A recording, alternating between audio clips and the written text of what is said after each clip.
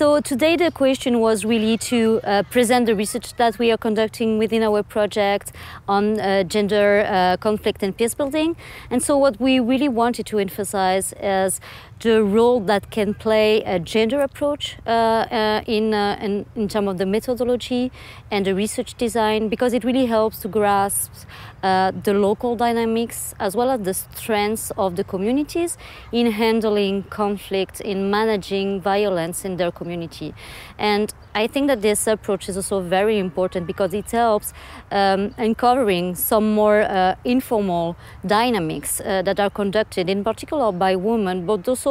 by other forms of masculinities that can actually really contributing to peace building and to conflict management in the conflict affected communities.